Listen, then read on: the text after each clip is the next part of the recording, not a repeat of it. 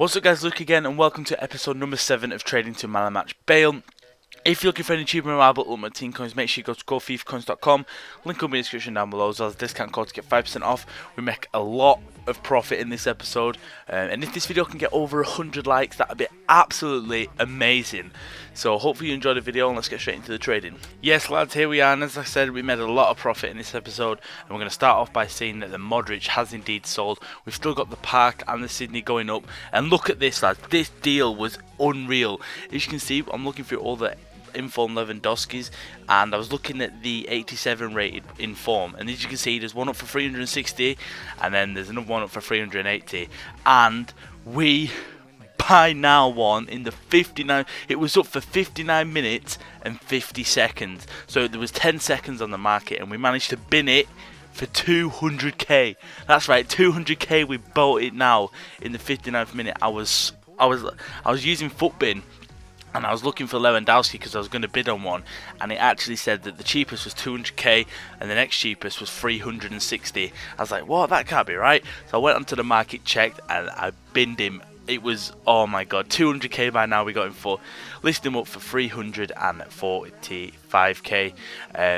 Actually, we listed this one up for 350k. A little bit of a spoiler alert then, but it's alright. And as you can see now, we go into the trade pile, and one thing has sold, and that one thing is the G-Sun Park. And as you can see, we've listed up the Lewandowski. We've still got that Sydney.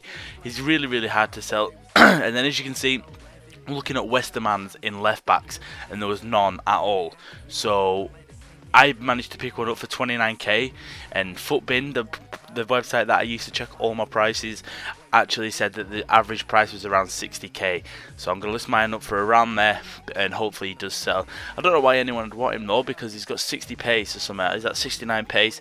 He's not exactly quick, is he, for a left back? I mean, and in the Bundesliga you've got Alaba, you've got Janssen, you've got Derm, you've got Schmelzer, you've got a lot better options. But you've also got Bernat now as well at Bayern Munich 4-star skillet, but we're going to get another Lewandowski for 277k.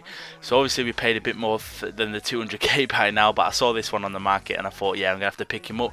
I picked all these deals up around 3 AM. Well, between 1 AM and 3 AM I find that the best times to trade.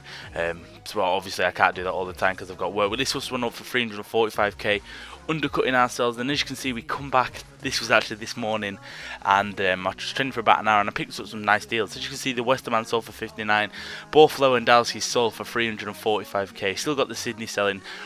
Then we go and get this Shackle Team of the Season guy. This was a bit of a risky buy. We've been buy him now for 180k. We get him on bid actually, in fact, and we listed him up for 240k, and I think the cheapest was 245, which was a bit of a risky buy. Then we get Sterling here for 45k, and I've just noticed Shackle's actually disappeared on your screen, but I'm looking at my trade pile now. He's still there. Yeah, we got Sterling, we listed him up, he's back now anyway. And then we get Coutinho. I had him all the way down to the last 10 seconds on 87k, and I would have made a lot more profit, but we got him for 104, listed him up for 133. Last play we get Ramsey for 72k. 72,500. We're going to list him up for 84k. If you have enjoyed the video, drop it a like and subscribe, and I'll see you all next time. If you can hit over 100 likes as well, that'd be absolutely amazing. Thanks for watching. See you all next time. Bye.